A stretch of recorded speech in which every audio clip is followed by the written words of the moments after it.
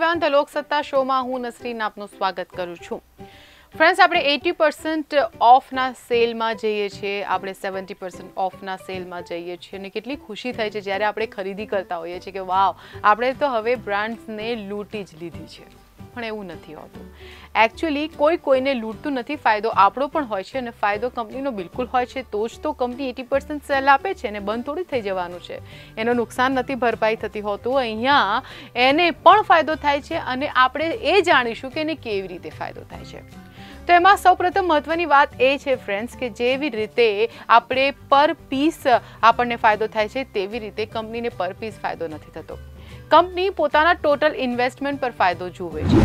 Four an example કે કંપનીએ 1 કરોડનું ઇન્વેસ્ટમેન્ટ કર્યું છે અને આ 1 કરોડમાં તેણે 5000 પેર્સ બનાવી છે। ફોર એન એક્ઝામ્પલ કપડાની 5000 પેર્સ બનાવી છે તો તેને આ 5000 પેર કેટલામાં પડી હશે, એટલે કે એક પેર તેને 2000માં પડી હશે। ફ્રેન્ડ્સ, જેવી રીતે બલ્કમાં પ્રોડક્શન થાય છે તો આપણને પણ ફાયદો થતો હોય એવી રીતે કંપની પણ સ્પેશિયલ ડિસ્કાઉન્ટ મળતો હોય છે, એટલે કે 1 કરોડમાં 5000 પેર માટે 2000 એક પેરની પડે। બિલકુલ આ સીધો હિસાબ છે। હવે કંપની શું કરશે? કંપની એ 5000 પેરમાંથી જે 200 પેર છે તે ન્યૂ અરાઇવલનું ટેગ લગાવીને 10,000 રૂપિયામાં વેચશે, એટલે એની પ્રાઇસ હશે 10,000 રૂપિયા। અને આવા બહુ જ ઓછા લોકો હોય છે કે જે ફ્રેશ પીસીસમાંથી ખરીદતા હોય છે। આપણને બધાને સેલ વધારે ગમે છે કે જેથી આપણને રિઝનેબલ રેટ મળી રહે। તો 10,000માં ખરીદનાર આ જે પબ્લિક છે, જો લોકો છે, તેનો જે ક્લાસ છે તે ખૂબ જ ઓછો છે। એટલે ચલો માની લઈએ કે સ્ટાર્ટિંગના 2 મહિનામાં 200 પેર વેચાઈ ગઈ 10,000 રૂપિયામાં, એટલે 10,000 × 200 એટલે કેટલા મળ્યા કંપનીને? 20 લાખ રૂપિયા। એટલે સ્ટાર્ટિંગના 2 મહિનામાં કંપનીને મળે છે 200 પેરના 20 લાખ રૂપિયા, બરાબર। તો હવે કંપની પાસે બીજી સ્ટોકમાં કેટલી પેર છે? 4800 સેમ પેર કંપની પાસે સ્ટોકમાં છે। હવે કંપની શું કરશે? હવે કંપની કોઈ એક ખાસ દિવસની રાહ જોશે, એટલે કે કોઈ પણ ખાસ દિવસ 15 ઓગસ્ટ, 26 જાન્યુઆરી, રક્ષાબંધન, દિવાળી, ઈદ, આ ટાઈપના જે સેલિબ્રેશન હોય છે કે ફાધર્સ ડે, મધર્સ ડે, કોઈ પણ આવા ડેઝ પર હવે કંપની એક ખાસ ડેને લઈને ત્યારે સેલનું ઓર્ગેનાઇઝેશન કરશે અને ઓફકોર્સ દર મહિને કોઈક ને કોઈક ડે તો આવી જ જતો હોય છે।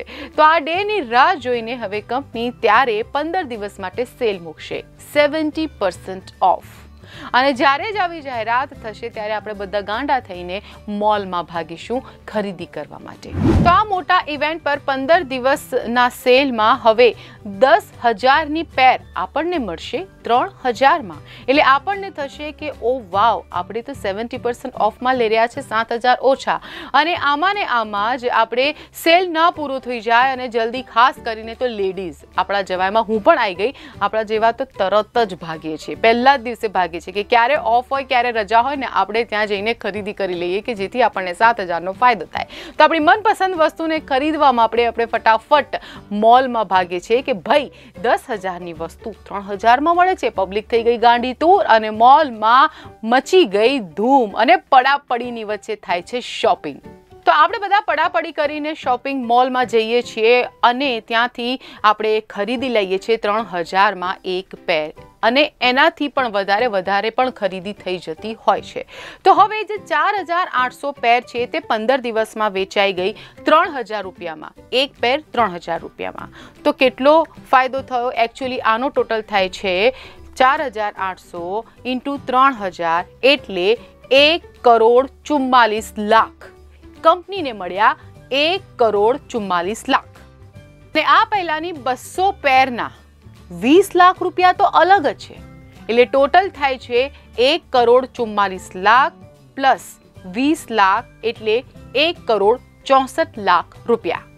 તો 1 કરોડના ઇન્વેસ્ટમેન્ટ પર 1,64,00,000 રૂપિયા એટલે કે 64 લાખનો ફાયદો કંપનીને 3 મહિનાની અંદર થઈ જાય છે।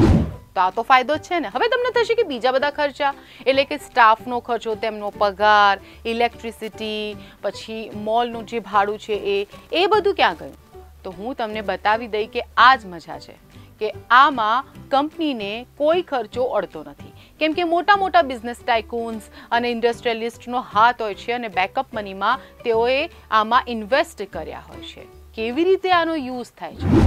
માની લઈએ કે 10 કરોડ રૂપિયા બેકઅપમાં છે કંપનીની પાસે અને જેમાંથી 1 કરોડનું ઇન્વેસ્ટમેન્ટ કર્યું છે કંપનીએ. હવે જે 10 કરોડ રૂપિયા છે તે કંપની બેંકમાં એફડીમાં મૂકી દે છે, એટલે કે ફિક્સ ડિપોઝિટમાં મૂકી દે છે અને તેનું દર મહિને વ્યાજ આવે છે 1%. 1% લેખે 10 કરોડ રૂપિયાના કેટલા થાય? 1% લેખે 10 કરોડ રૂપિયાના થાય છે 10 લાખ રૂપિયા. અને આ ટ્રાન્સપોર્ટેશન, પછી લાઇટ બિલ, પર્સનલનો જે સ્ટાફનો જે ખર્ચો છે, તેમના જે પગાર છે, તે બધું આ 10 લાખ રૂપિયામાંથી નીકળી જાય છે. એટલે હવે કંપનીને જે 64 લાખનો ફાયદો થયો છે તેમાંથી 1 રૂપિયો કાઢવાનો ના થાય. તો આવી રીતે થાય છે આ બિઝનેસ અને આવી રીતે થાય છે કંપનીને ફાયદો. અને ઓફકોર્સ આપણને પણ ફાયદો થાય છે, કેમ કે બલ્કમાં આવી રીતે જ્યારે પ્રોડક્શન થાય છે તો આપણને પણ મનપસંદ વસ્તુ બિલકુલ મળી જાય છે રિઝનેબલ રેટમાં. તો આવી જ રીતે નવી નવી જાણકારી આપ સુધી પહોંચાડીશ હું નસરીન. ત્યાં સુધી બાય, ટેક કેર. તમે અમારો આ વિડીયો જો યુટ્યુબ પર જોઈ રહ્યા હોવ તો તરત જ અમારા યુટ્યુબ ચેનલને સબસ્ક્રાઇબ કરો અને નવા વિડીયોના અપડેશન માટે બેલ આઇકોન દબાવવાનું ભૂલશો નહીં. જો તમે અમારો આ વિડીયો ફેસબુક પર જોઈ રહ્યા હોવ તો અમારા પેજને લાઇક કરો. વધુ અપડેટ માટે theloksata.com ની વિઝિટ કરવાનું ભૂલશો નહીં.